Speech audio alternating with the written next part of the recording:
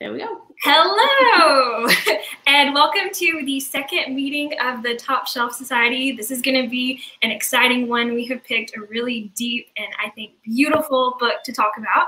So we are discussing Black Girl Unlimited by Echo Brown.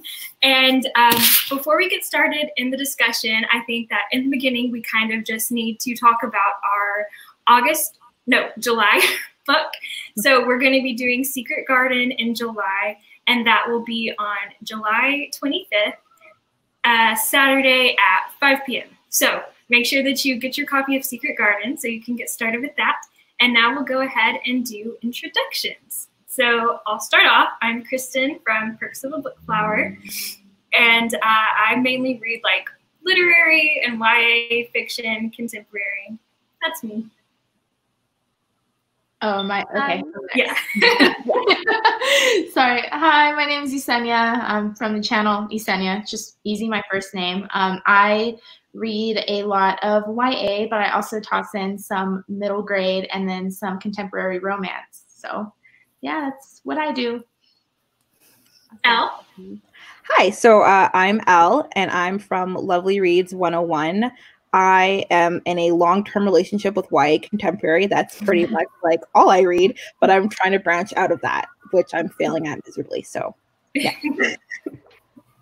My name is Angela. My channel is Angela Rose Reads, and I honestly pretty much read anything. I like to usually have a nonfiction and a fiction, and I like magical realism a lot, so that was wonderful for this book. Yeah. Sara. And I'm Sara. I have a booktube channel called Sara's Reading Nook, and I like to read a lot of nonfiction. I'm a scientist, so nonfiction is sort of like my thing. And then I like to put in some fiction, poetry, and memoirs and autobiographies. Nice. And I read with my cat. Yes, Olivia. Okay, so to begin, we wanted, as a lot of you probably know, whether you're watching this with us live now or if you catch it kind of later on, we had originally chosen to do Secret Garden in June. But we decided that we really wanted to amplify Black voices, and so we switched to this book, to Black Girl Unlimited, which we are so excited to be talking about. And we listed Black Lives Matter resources kind of in the description box below. So we have like one master link that if you go to it, there are places where you can sign petitions, where you can donate, all of that.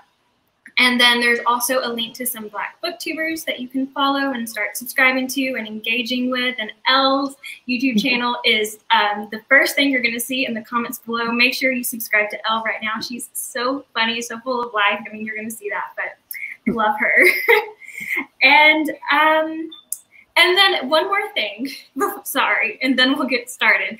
But that's just the fact that me, Angela, and Sara, we're white. And Yesenia is like a person of color, and so is Elle, but only Elle is Black. So whenever we're talking about the book, only Elle will be able to kind of give any feedback onto the representation of Black struggles and Black people in this book. So the rest of us, we're just going to only be able to talk about what we as readers are knowledgeable of, which is going to be things like plot points and theme and things like that.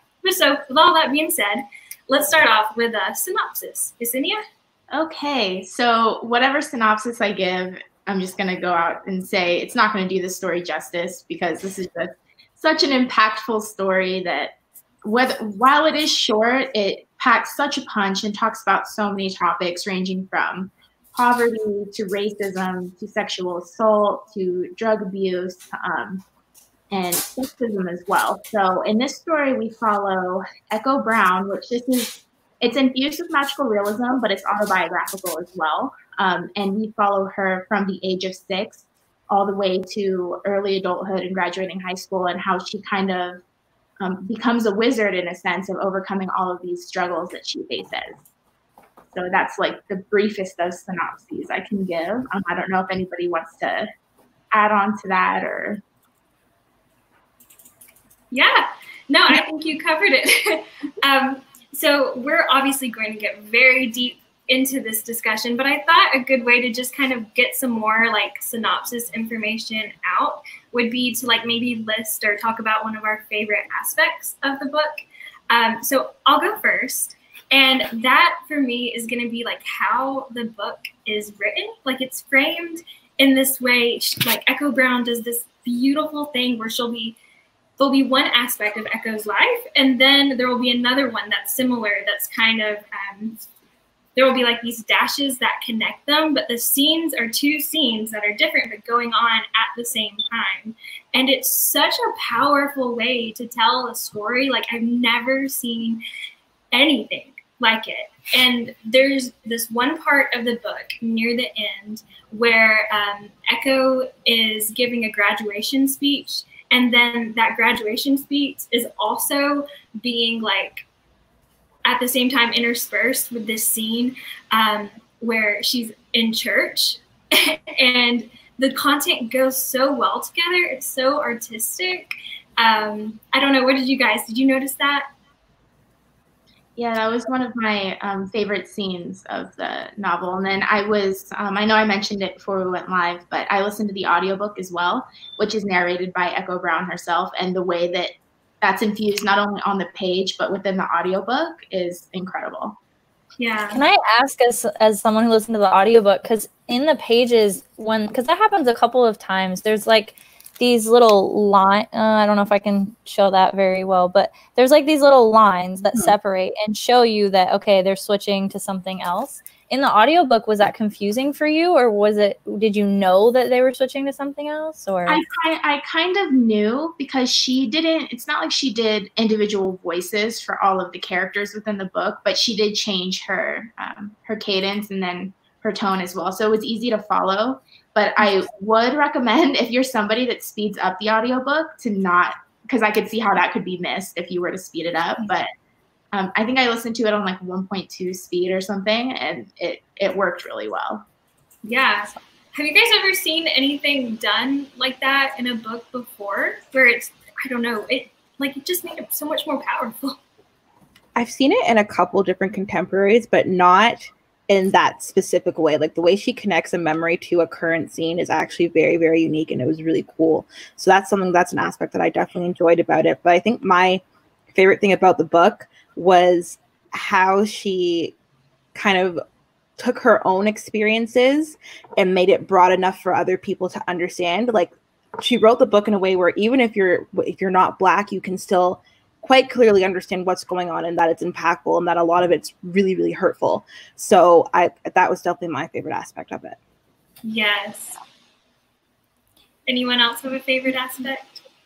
I definitely agree with what Elle said. I liked how I also didn't like, because obviously there's a lot of struggles, and it's really sad that everyone can in some ways relate to a lot of these life problems. But I thought that my favorite part was the magical realist idea of being able to see the black veil versus the light in people. Mm-hmm. And when Echo is at school and she does that and turns it on, and she can see black veils almost coming over almost everyone. And it just breaks my heart that, especially how a lot of this book is written when she was a child and growing up, and that so many children struggle with all of these things. Like, children should be the ones that we protect and take care of. And sadly, that's not always what happens. And I thought it was really powerful how that ability to be able to see other people's struggles, but then also to be able to see the light and try to help keep that veil off and try to focus on the light. I thought that was so powerful. Yeah. Yeah, Angela, I completely agree. And the black veil was something I feel like I related a lot to as well.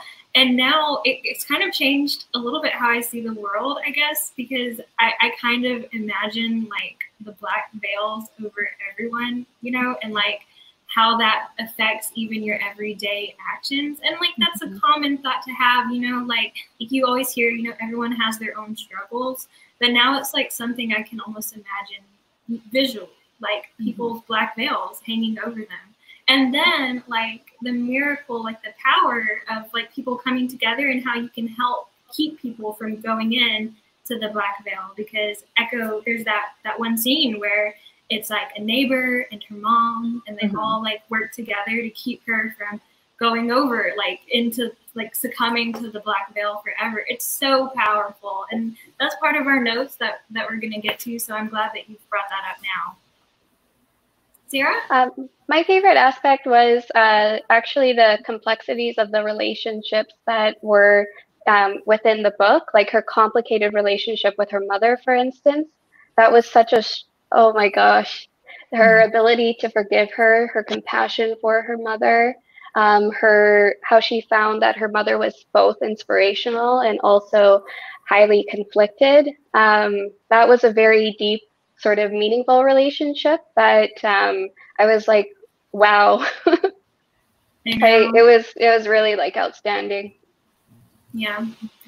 Okay. So now, whether you're watching it live or later, like hopefully you've gotten more of an idea of what this book is. But even if we talk about it for hours, I don't think that we would even slightly peel back the layers. Like it truly is something that I think that you should just stop what you're doing and buy right now, because I mean, I'm kind of giving away the answer, is this a top shelf read? But I just can't help it.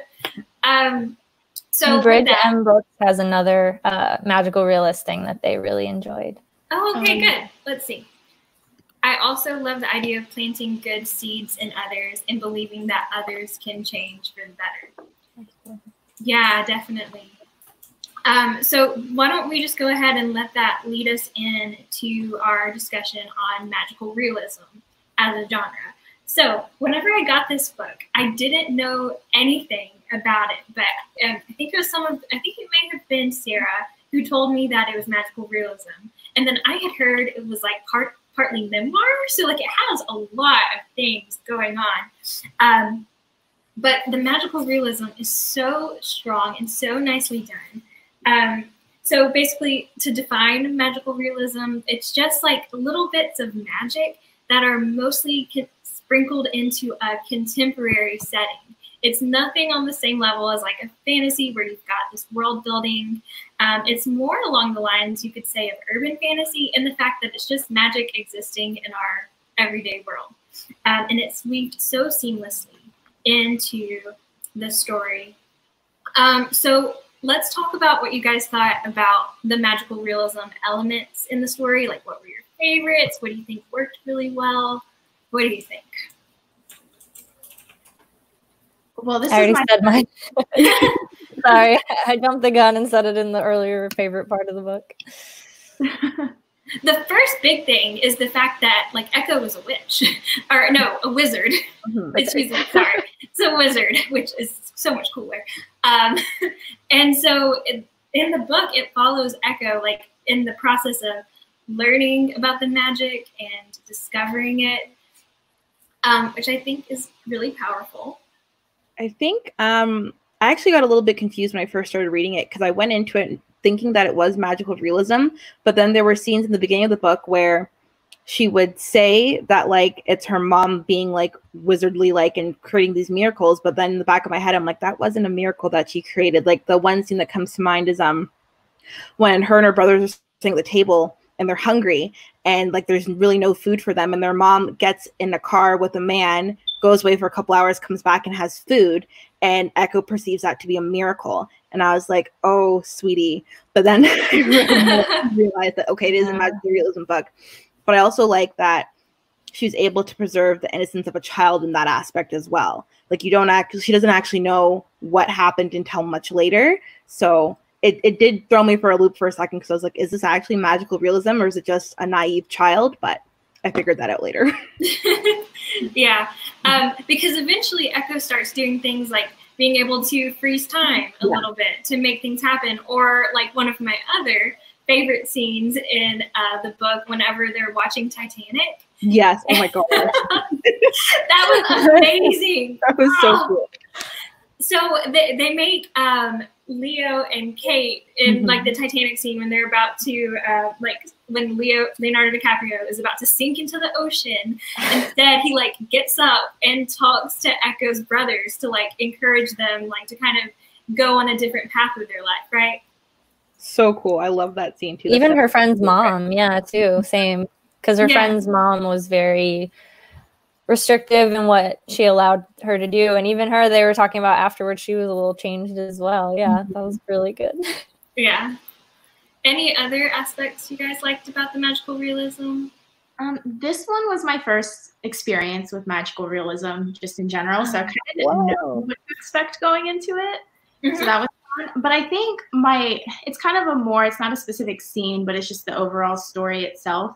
I really love how she kept referring to herself and her mother and her female friends as wizards, because that's a word that holds so much power, and they're put in all of these situations that are meant to make them feel powerless. So I thought that in and of itself was really great symbolism. Just, you can kind of overcome everything if you just keep pushing through and keep pulling that black veil back and off of you. So yeah, that was my favorite part of it.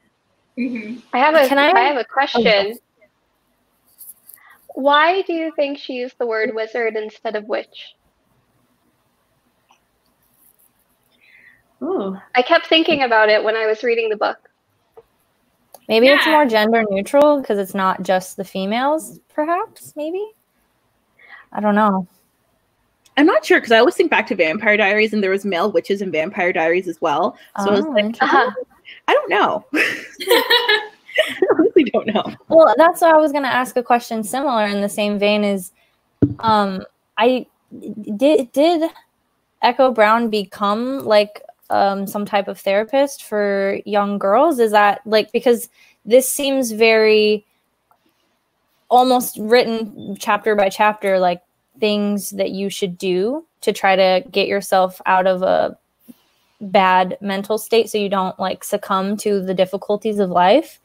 And like, I guess that was just the same, similar to Sarah, like the choices of how she wrote the book. It was literally almost like a guide that you would give to a teenager or a young adult. And it's like, does anybody know? Did she actually do that? Or is this just like something that actually people could utilize as that? So I did some research on Echo, and she has like several TED Talks.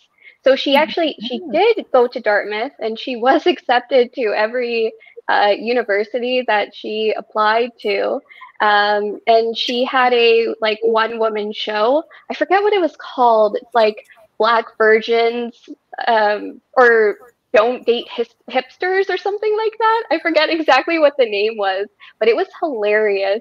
And so, but very powerful at the same time. And she even talked about when she wrote it, she would have these incredibly like deep, intense moments, and then she would have levity like interspersed throughout.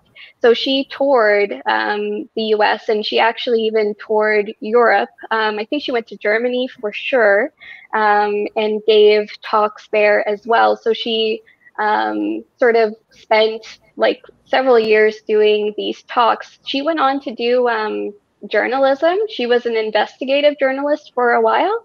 And afterwards, she lived in, I think it was California. I have no idea where Dartmouth is. Like, I don't know. I hear these words like Dartmouth, Yale, Harvard, and I'm like, that's somewhere in the US. And that's about all I know. But yeah, she has like an insane like CV and like resume. So maybe that's part of the levity of adding to it. I know it's magical realism, but you know, like Elle was saying, it almost kind of makes it a little less scary and impactful if you kind of have that element of like, okay, they're a wizard, they're learning how to handle it or something. Maybe that's part of trying to add in a little bit of levity to such a really very heavy, a lot of subjects, like you were saying. So I don't know.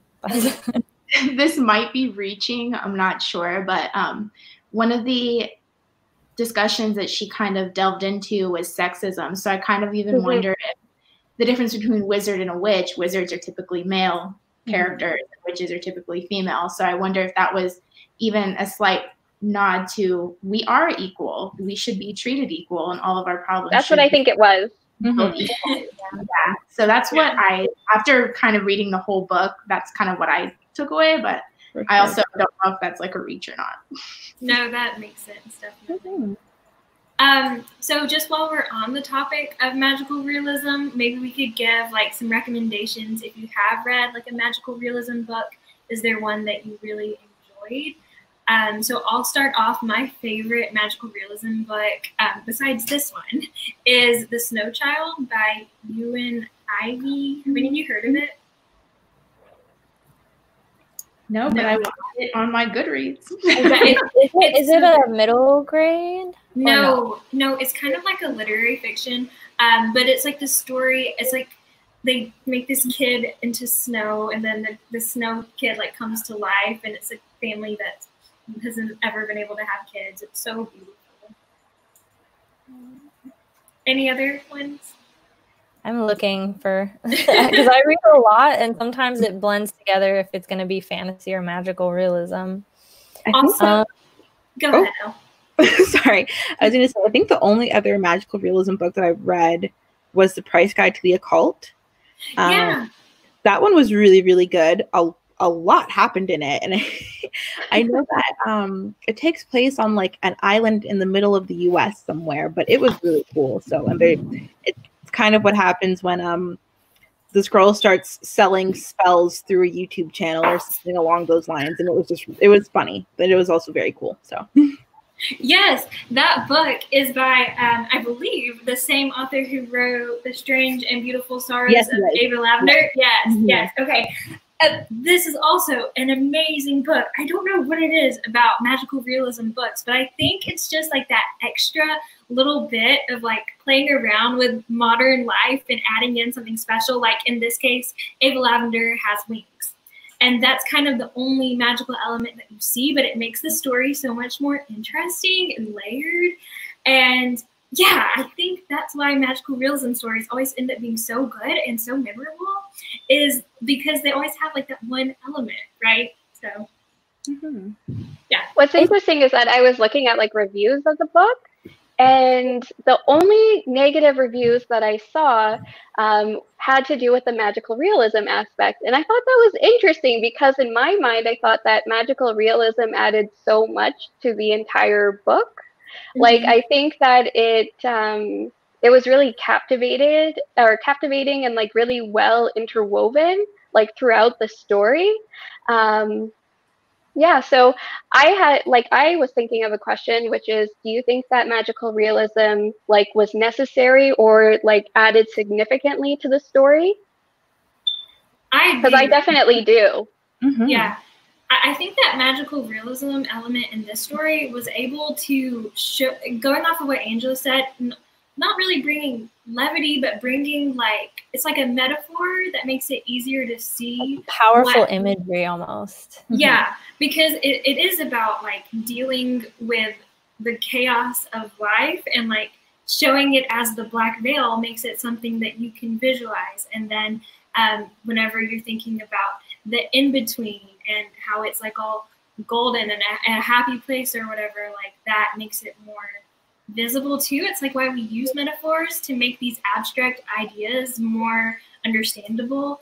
And I think that using like the magic kind of made all the pain and dealing with it and processing it more visual. I don't know if that makes sense.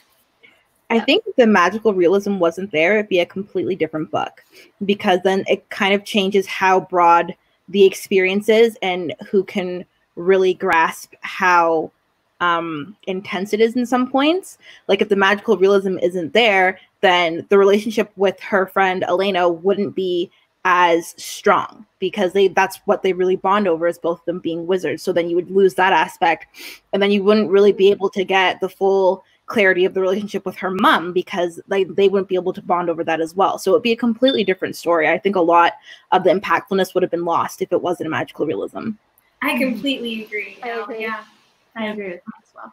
And too, I think that I don't know if any of you have ever experienced like dissociation before, but I feel like the magical realism did a very good job of sort of showing or illustrating how dissociation due to past trauma, or how depression manifests, and how one sort of can get through those moments by almost being like on the ceiling.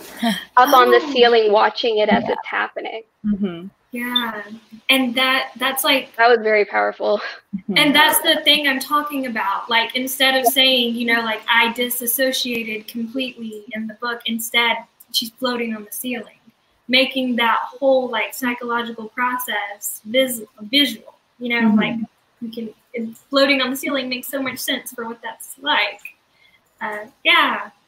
How do you feel about the ceremony that they would perform? Do you think that that was a literal type of ceremony, or do you think it was a type of magical realist thing where the women that came to help did help guide her, but do you think it was actually something going on? Like, you know what I'm saying? Like, how you're talking about, instead of saying, okay, you're disassociating, you're doing this, do you think the ceremony was something else going on, or do you think it was more just take it as it was, it really was a ceremony? Because I think it happened twice with Echo's mom, and then when she was younger, and then with her. Yeah, so I think it's like a representation of the power of unity, right? So because they come together, and in that one particular instance, they're able to bring Echo back from like going into the black veil forever. And so I think those ceremonies where they like speak phrases over and over and they all come together is kind of like the power of like having a strong community with you can help you like not go into depression or the black veil or just a spiral of mental health issues, whatever, you know? Right. The ceremony was a really powerful sort of element in the two times, right? Because they had drastically different outcomes. The outcome for her mother and the outcome for Echo were like so different. And that was one of the moments where you realize what Echo's mom had done. I put down the book and I was like, I know. I couldn't handle it for like a day. After. Yeah. Okay, let's see if we touched on all our points we wanted to about magical realism. I think so. All right, so now we were going to talk a little bit about teachers because Miss Delaney and teachers play a really big role in Echo's life. So, Sarah, do you want to lead us into that discussion? Sure. So Mrs. Delaney was really like influential in Echo's life. She supported her like academically, praised her achievements, encouraged her, listened to her, had her open up to her, and also expanded on Echo's knowledge base and framework of wizardry, which I totally was not expecting. I was not expecting her to be a wizard. So I was a little shocked when I saw that. And then even when life was really hard for Echo, she, like Echo wrote a poem and Mrs. Delaney sort of almost, it seemed like she was becoming distant from Echo, but really she was kind of internally sort of processing, how do I offer Echo a place at my home? Right? How do I let her stay in my home? How do I offer it to her? So I'm just going to ask you guys, how was Mrs. Delaney important in Echo's life? Well, so she's kind of like a bridge. Like she was able to help take Echo out of her home life where there's just so much going on. But I feel like it was really complicated, you know, for Echo to do that. Like she didn't want to leave her brothers. She felt all of this guilt. And then especially when her mom ended up in the hospital again, like after all of that, it was just like amplified. But I think that in it, you kind of see how desperate like Echo's situation at home had become, because like you can tell she loves her brothers with all of her soul. So the fact that she had to make that decision to live with Miss Delaney, like I think it just shows like the wear and the exhaustion and how it was really affecting Echo to do that. So like desperation and like inner turmoil about the decision and the potential consequences to her family. I think Miss Delaney showed Echo how to put herself first, because had Echo probably had it her way, she more than likely would have stayed for the sake of her brothers because of how much she loves them. But I think that's where Miss Delaney really stepped in and helped her, like, push her forward and be like, no, like, you have to think of yourself first here, help yourself, and then you can go back and help them type of situation. And I really valued that a lot. Yeah. No, I agree. Yeah. Oh, we lost Angela? Yes, we did. Oh no. And it makes me think about Echo's, she had a teacher when she was younger too. And they would like spin on the carpet and like make dreams. And that was really important in Echo's life as well. Because I feel like once she realized she had grown up was whenever she realized that she couldn't, like, those dreams weren't real anymore. Like the carpet was gone type of thing. Yeah. That, like, I loved her kindergarten teacher. I'm a Sunday school teacher, so that teacher resonated so much with me because we do exercises like that all the time at school that, like, or at church really, that kind of foster imagination and kind of like just drag it out of kids. And it's so much fun to hear what goes on in their little minds. And you realize that they can contemplate so much more than what we actually think. And it was a nice scene. It was a nice moment for me. Yeah. It's funny because I'm a teacher, and so I teach 6th grade right now. A lot of that joy and dreaminess is kind of going out of them at that point. And then I've also taught 11th and 12th grade as well. And at that point, students are so disillusioned. It's just sad to think of those like little bright rays of sunshine, you know, in kindergarten and in Sunday school. And how even if you don't have an experience like Echo's, that's still like life just kind of can suck that little optimism, fantasy out of you. How long have you been a teacher? I'm sorry, I thought you were like 20. How long have you been a teacher? This is my first year. I graduated college last year, but I'm 23. Okay, awesome. Yeah, I get that I look 12 a lot though, so. So my friend Leanne brought up a good point, and I'm gonna put it up on here. She said, I really think Mrs. D was also complicit in some of her husband's poor treatment of Echo. And this made me think a lot about how we can all be complicit and how this is unacceptable. What do you think about that?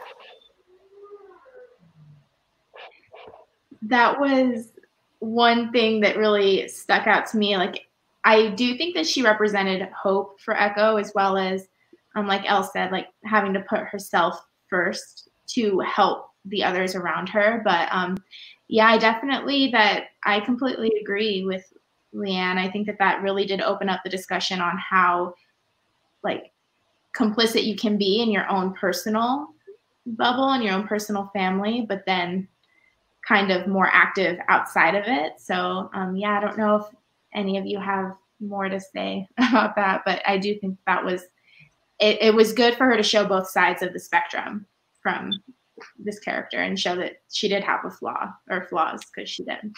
I was going to say, it was nice to see that. I mean, it wasn't nice because I kind of just wanted Miss Delaney to just be like the overall hero of the story, which is just not realistic in the real world at all. So, but then it also made me think, I think it was Malcolm X who said, like, the most disrespected person in America is the Black woman.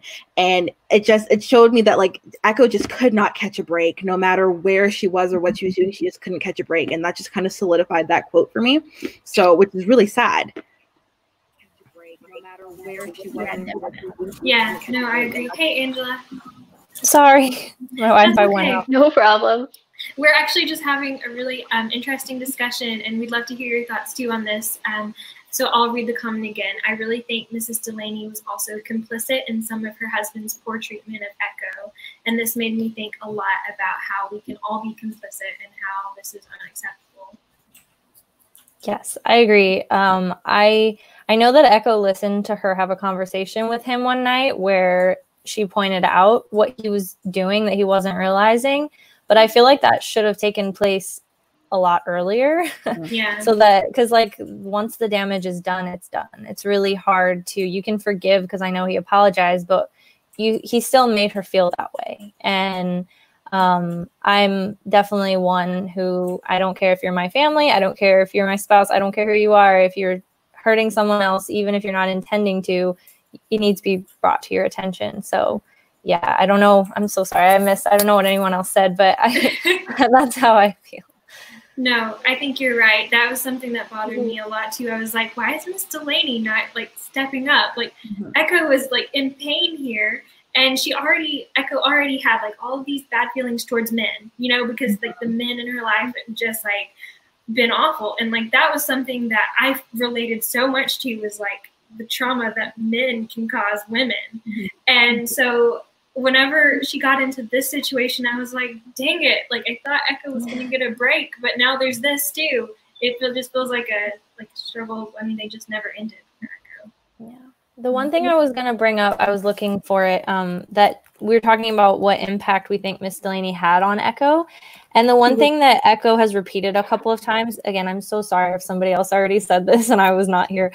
But when Echo was saying she wasn't going to speak her poem, and Ms. Delaney was like, okay, I understand you're afraid, but if you keep yourself hidden, we all lose. The world won't have you and all the incredible gifts you possess.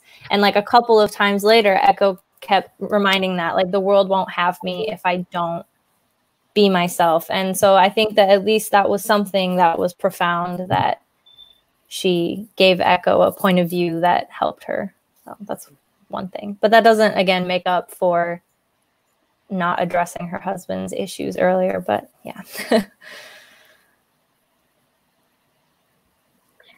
So now I have a question. So since we're talking about teachers, are there any teachers who were important in your life?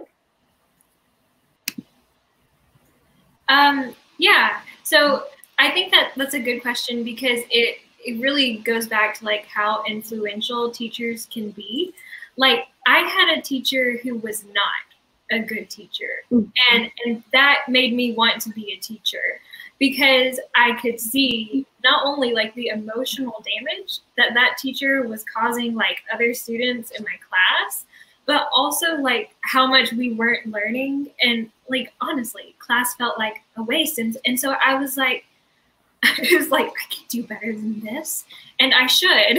And I think that having a bad teacher can be just as, I don't know, powerful, but there's really nothing like having a good teacher, like especially when you're a kid, you know, because you're just looking for someone to validate you and see something in you and bring it out in you.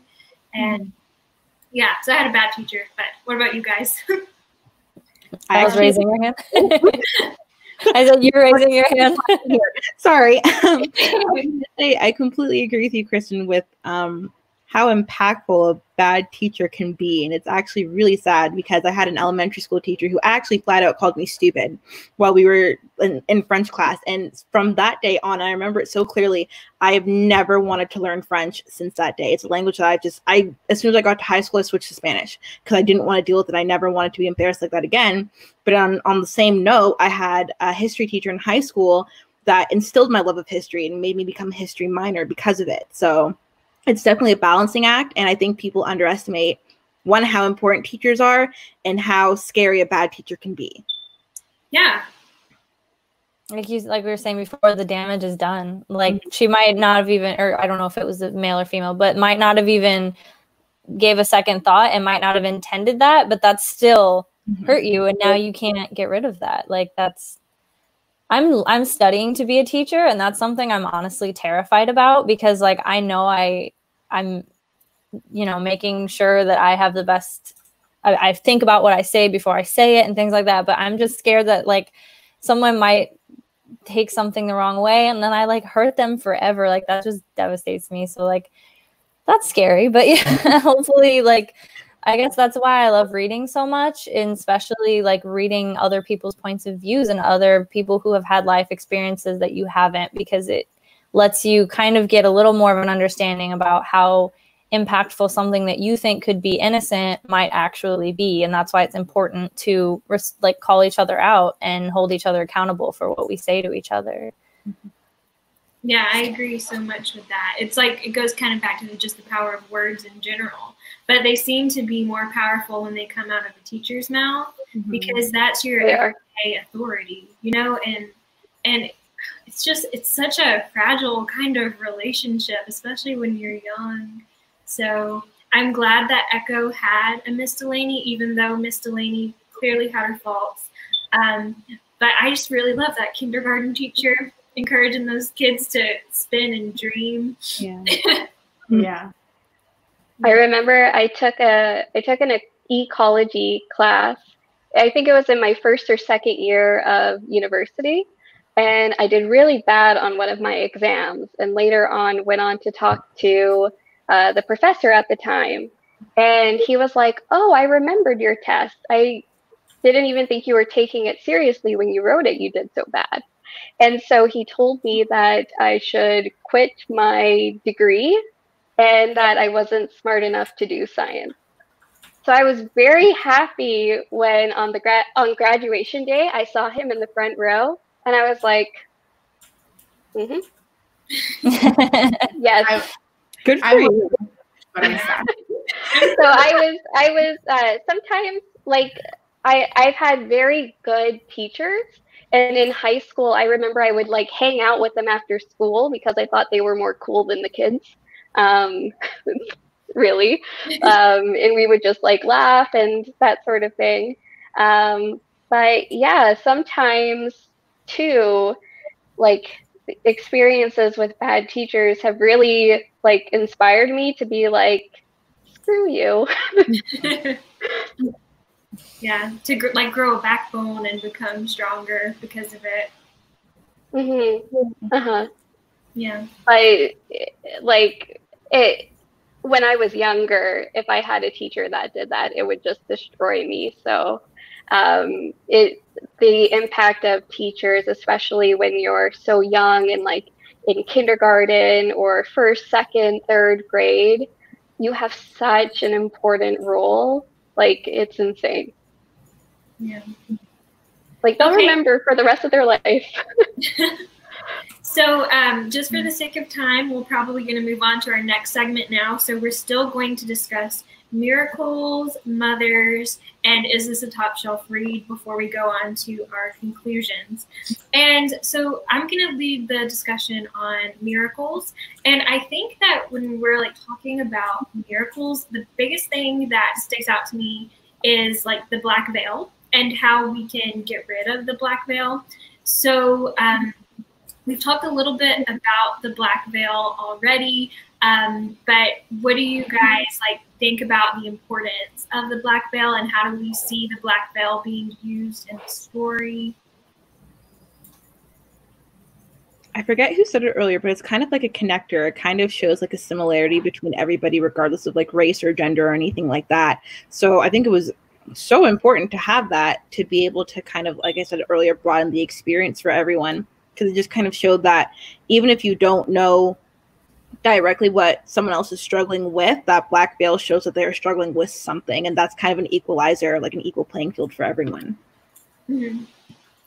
And so if you are watching this and you haven't read the book, the black veil is basically like, it would be like a metaphor for kind of like depression, but also more than that, it's like the heaviness of life that hangs over you and brings you down. I would say that's probably more accurately what it is.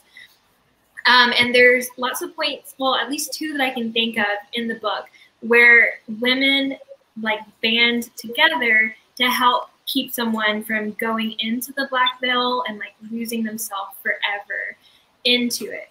And like the miracle is what happens whenever the women bond together and like speak good things and come together to keep someone from going into the black veil. So how do you think that this could like work in real life too? Like, have you ever, I don't know, been in a situation or something where like coming together has like helped you with your black veil or anything like that? That's kind of a deep question, but if anyone wants to share. I think I just try to keep it. No, you go. Oh, I've talked more than you. I want you to go. No, it's okay. I was gonna say, well, I think we all like have had situations like that where it's not necessarily like a big group of people or anything. It could be yourself doing it for you. It could be your mom, your best friend, whatever. But yeah, so I'd say that deep down, I think that everyone has had a situation with a black veil type thing, no matter how big or small. Yeah. What were you gonna say, Angela? Similar, just like it's more of a mental thing, like how she mentally switches it to see the light or the veil. Like I feel like just mentally, when you're really upset at someone or you don't understand someone, realizing that they're a human too and they've had their own experiences that would be traumatic and they've had their own lives, and more just like trying to understand that everyone's human and they have their own struggles. So even if you don't understand, that's what they've had to deal with, you know. And I have anxiety. And so like I get in these like thought spirals that sometimes they'll like just start manifesting as panic attacks. And my mom is someone who will break through that black veil for me. Like just talking to her or a call on the phone or like me going over to see her is like a miracle in itself. I feel like the fact that anyone can get me out of that thought spiral. So I think we all have like our miracle people who help us so much. And so this got me thinking though, because I feel like miracles in this story are not like the traditional miracles when you think of like biblically or in people's like religions, like where miracles are like acts of God that like come from above. To me, it looks like the people are the ones like making the miracles happen themselves. Like they're doing it with their own power. And so one of my questions was just like, do you believe in miracles, or do you think that miracles are something that you kind of have to make happen yourself, or both? What do you think? Well, that's a loaded question. Or maybe just in the book, like, what do you agree that miracles are something they make happen? Like, I think that it's a little bit of both, right? So you make the miracles for yourself, but then you can flip the script and just say it's a miracle that you can go through so much, you can endure so much, and every day you wake up and you keep pushing through. Like that in itself is a miracle. So yeah, just like the amount that a human can endure, specifically Echo Brown, the amount that she has endured of just all of these different things that have been thrown at her all her life. I would say that that's, you could take a miracle for what it is, but yeah, I'd say that that's a miracle in and of itself. I liked the idea of miracles being something small and not necessarily like you were saying earlier, like this huge biblical act. Like the idea of that you can make your own miracles, I definitely would be able to subscribe to that. Yeah, me too. So like I do believe in miracles, but I think that in the day-to-day, like there is this like power in the fact that we can also make our own miracles. You know, like we can also help keep our brothers from going into the black veil. Maybe we can't make Kate and Leo like talk in the Titanic movie, but like there are other things, like you can have conversations, and that like changing someone's life to keep them from going down like a dark path is a miracle. We just don't call it that. There's one scene. Sorry, I don't mean to cut you off. No, it's okay. There's one scene where I kind of thought of it as like a small miracle, and it's where Echo kind of gets jumped by Tiffany and her friends, but Tiffany just kind of stands to the back and doesn't really say or do anything until Echo like screams for her help, and she's like, "We're sisters, like help me," type of thing. And from that day forward, Tiffany says later on that like she's felt better about, because she did break it up and help Echo, and she's felt better since then, and she hasn't felt so angry. And I think that in itself was a small miracle there, and that quick act of her not necessarily condemning Tiffany and, you know, yelling and saying all the nasty things that were being said to her, but just simply asking for help and saying, you know, like, we're equal on this as well, like, help me. That was definitely a small miracle, at least in my eyes. I agree, Elle. And like just the power of a word or helping someone can be a miracle. And then reaching out too, like even though we've talked about Miss Delaney and her problems, I think that like intervening and helping Elle, at least like Echo, see the power. Sorry, I was thinking about what you said. Teach her to help her get out of that situation. Like people, when they reach into your life and help you, that's a miracle too. I think a big one. Oh, go ahead. Oh, I think that like a larger miracle, of course, was Elle's mother, and after her overdose. Echo. Or sorry, Echo.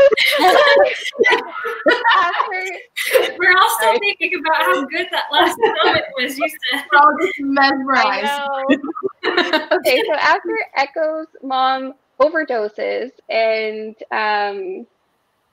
she goes into the like, what is it, like the in between or something like that, and then afterwards is revived and goes on to AA. Yeah. So okay, and changes her ways. And changes. Yeah. So is the in between, that was a good thing, right? Like it was, or was it a bad thing? I can't remember. I think it was like your deciding factor. Like you can, like the in between is where you can choose to either go back and change your ways or go forward into the black veil. That's kind of how I saw it. But in terms of the actual story itself, I think the in between was a great aspect of it, because that's where Echo's mom got her forgiveness from her own mother for everything that had transpired early in her life. So I think that, it's kind of where you decide whether or not you're going to change your ways or push through or keep staying how you are. But in terms of the actual story, I'd say it was a pretty positive place.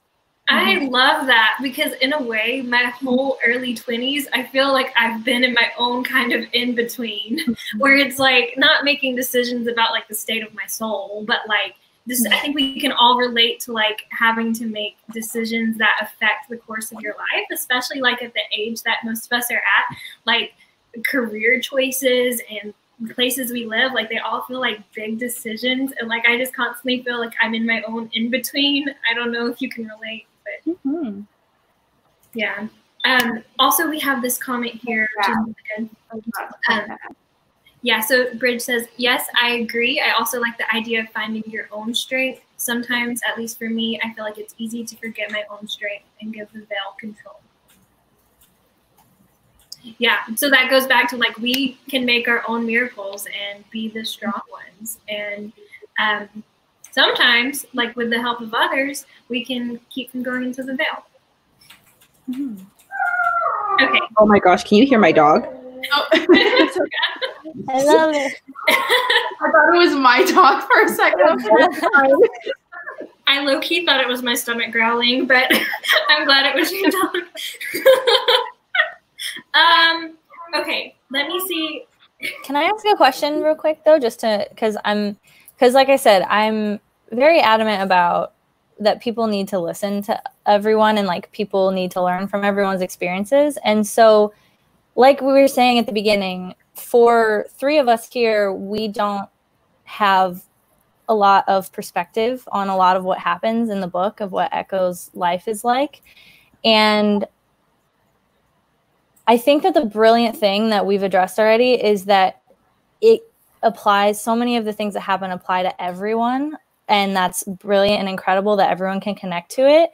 But just in like, I think it's also important, can I ask, and I don't want to put you on the spot and you can say no if you don't have anything to say, but like for the people of color that have read this book, Elle and Yesenia, is there anything in particular that stood out to you that we might not have noticed or that you really connected to, or you thought that like, you know, you wish more people understood this or you felt understood? Like, I just kind of like want to hear your thoughts overall about Echo's life, and if anything mirrored or anything is, you know what I'm saying? Like, I just want to see, because I come from a place of ignorance because I can't possibly understand. So I just want to listen if there's anything that you'd want to talk about. There's so many things.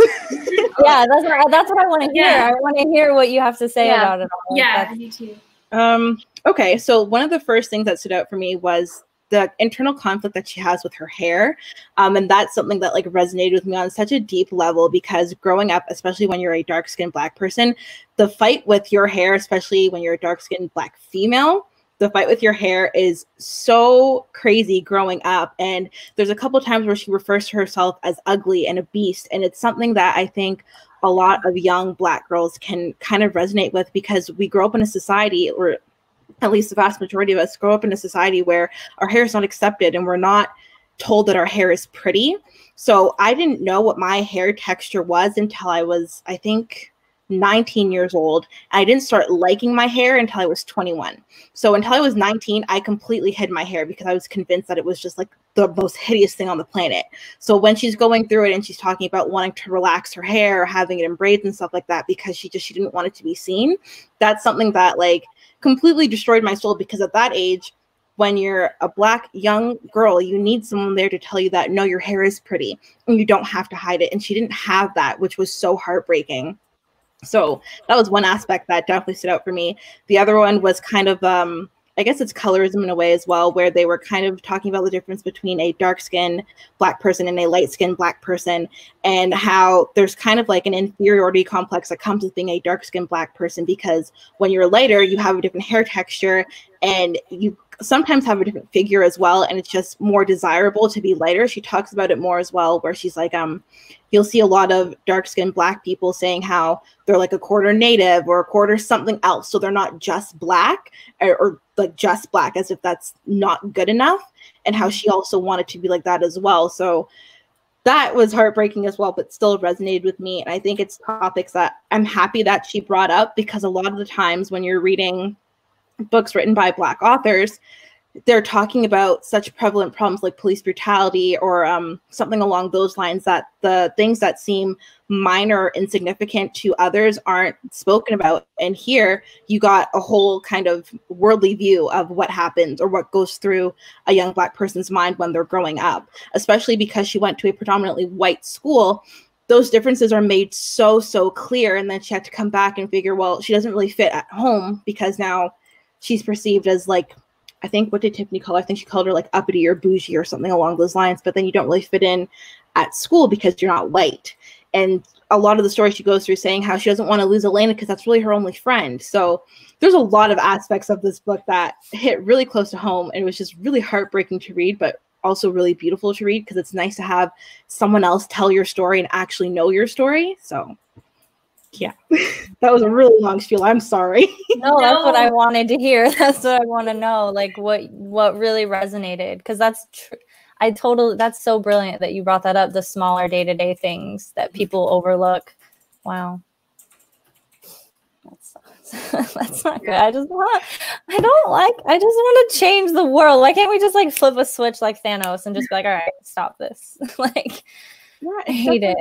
You got a lot of topics in there. I think the hair was definitely my favorite one, because it's such a simple thing, like your hair. You think that, you know, growing up, everybody at least likes their hair, but the reality for a lot of young Black girls, we don't start off liking our hair. We have to learn to love our hair.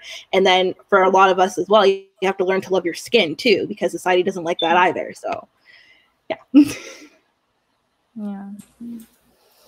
Did anything stand out with you in your experience, Yesenia, or was it slightly different as well? Well, obviously I can't speak. I'm Hispanic and I'm Native American, so like I don't know about like the Black experience, especially in my country or other countries across the world. But one thing that stuck out to me too was colorism, because that's rampant in my community as well. Obviously, I'm someone who doesn't.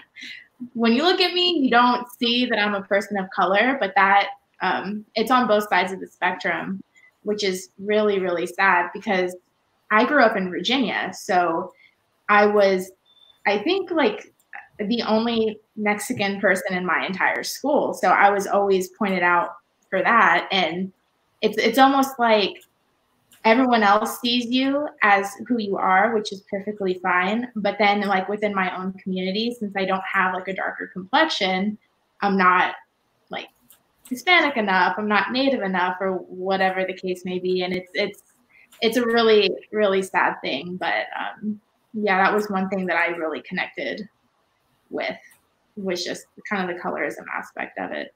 Mm-hmm. But I'm someone who, like, obviously, like, I'm kind of a white passing person of color, so I don't deal with as much as other people in my other communities of color. But yeah, still, it is a hard thing to have to deal with. But, wow. yeah. Well, thank you both so much for sharing. I just wish that I could just listen to your like experiences for this whole thing and just not talk at all, because they're really so enlightening and important. And just thank you for discussing it with us. So we're almost at the 1 hour mark. So we're going to just really quickly power through mothers, and then is this a top shelf read? So let's talk about Echo's mom. What do we think about that relationship? It's definitely complicated, but like, I want to know what you think. I loved their relationship. As hard as it was, I really liked seeing how they kind of developed on their own, but then came together at the end, and they were, as much as they didn't see eye to eye on a lot of things, like you could definitely see the love that her mother had for her and the love that she had for her mother. Yeah. And the rest of the family, but specifically her mom. So, I agree. I really like their relationship as well. Yeah, I do too. And I think that their similarities are interesting, and like, because her mom was a wizard too in the story. And like her mom doesn't want Echo to become a wizard, if I'm thinking correctly, right? She's kind of like, no, or like when she sees the signs in Echo, she is like against it, right? Yeah. Yeah. But then eventually, like, she ends up being a big part, I think, of Echo, like, getting used to her wizard powers, and learning how to deal with them. And I love how all the women in Echo's life are wizards and help her learn how to be a wizard, because then you can start talking about the importance of mentors too, and women mentors in your life, and how they help you deal with being a human in this crazy world. I think another thing that really struck me, that the relationship and her mother, another bad issue that was highlighted is drugs. Not just drugs, but alcoholism. Like, we have so many things that it prevents people from being able to be what they want to be. Like, she kept saying, like, I wanted to be there for you and make sure that what happened to me didn't happen to you, but I couldn't. And she keeps bringing up, you know, the one time where she turned against her was when Echo flushed her drugs down the toilet. And that was the first time she ever, like, turned it against her. And, like, I've had similar experiences in my life with, you know, parents that it makes them a completely different person almost. And that broke my heart when her mom just kept saying, like, I promise I wouldn't let what happened to me happen to you, but it happened anyway. And, like, it just, because I know that that's a coping mechanism for what happened to her. So you look at people as humans. That was her trauma that happened to her, and the drugs helped her. I can't remember what drugs they were, I'm sorry, but, like, they were what helped her cope and be able to live. And that's just is devastating, because now it affects others, but she has to live too. It's just like a big cycle of another traumatic situation that happens to, unfortunately, so many people. And it added that extra layer because, like Sara brought up earlier, you know, like, once she tried to get better, but then, you know, it's not that easy when it's an addiction. You can't just be like, it's usually not a flip of the switch. So, I just thought, like, there were so many, the mother was another, there were so many subjects that were tackled here I'm honestly surprised. I checked my book, and I don't know if yours does, but there's no trigger warnings on this. And I was honestly surprised, because it's a YA. Yeah, it's in the YA section of my library. And I'm like, a teenager would read this without trigger warnings? There's so many powerful, impactful, but devastating subjects that are brought up. And I think the mom covered a lot of those subjects, sadly. That's sad. I will say, though, that I am glad that this is a YA book, because I think that, honestly, so many teens do deal with this thing. Like, it's a book that I wish that I would have had when I was a teen, because I think that it would have helped me put into perspective, like, the struggles that were going on in my own life, while they weren't exactly the same as Echo's. They just helped, me feel more understood, because I could relate to some of them. And I know that so many other people could too. So I'm glad that it's YA. And I think that these books that deal with these really hard topics are so important for the people who are going through the same things. Like, they can be life-changing. Because a lot of times when you're in a situation like this, you feel alone. Mm-hmm. Definitely.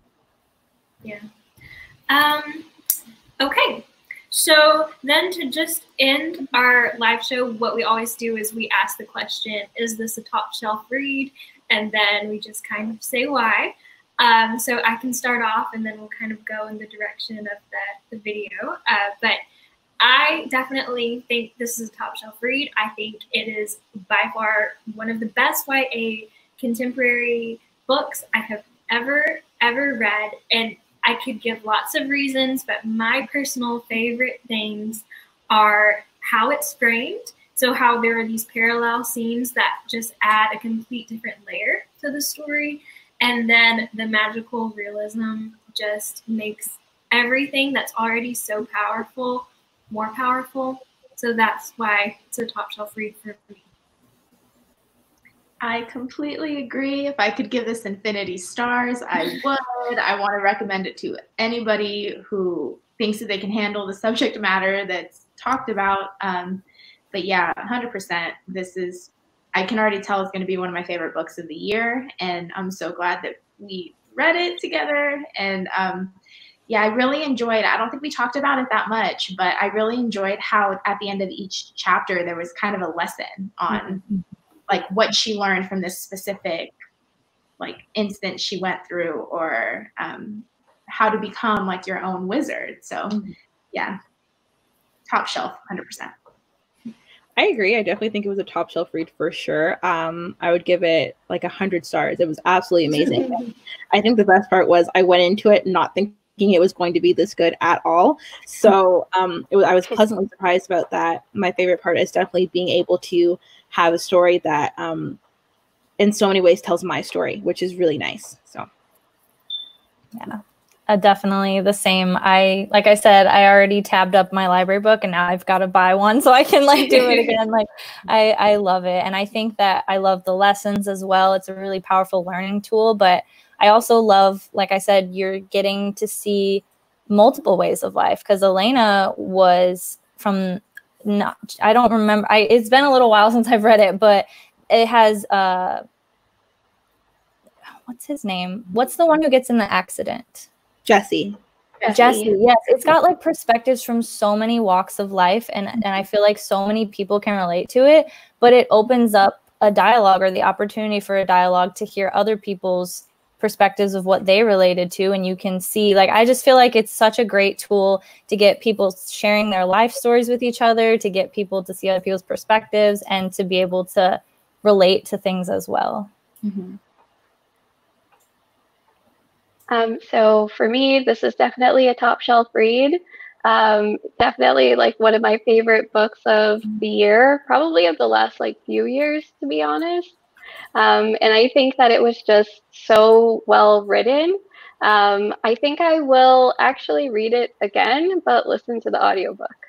So yes, please listen to the audiobook. She was great in her TED Talk, so I just want to see her delivery. Yeah, I need to see that TED Talk. There's like two. Good. So with that, we are going to be bringing our second live show to a close for the Top Shelf Society. First of all, if you have not subscribed to Elle, her channel and Instagram are pinned in the comments below. Very first comment you're going to see, drop everything you're doing and subscribe, because if you've seen this, then you know that Elle is amazing. We love her, and you will too. So yeah, so definitely subscribe. And then also talking about our July live show that is going to be the last Saturday in July. It's July 25th. 5 p.m. I think it's going to be on my channel. If that changes, we'll let you know on our socials. And we are reading The Secret Garden this time. So yes, we look forward to speaking to you then. Don't forget to check out the Black Lives Matter resources in the description box below. And also you can follow Top Shelf on Instagram, Goodreads, and Twitter. All of that is in the description box below too. But yeah, that's going to be it for now, guys. Bye. Bye. Yeah. Bye.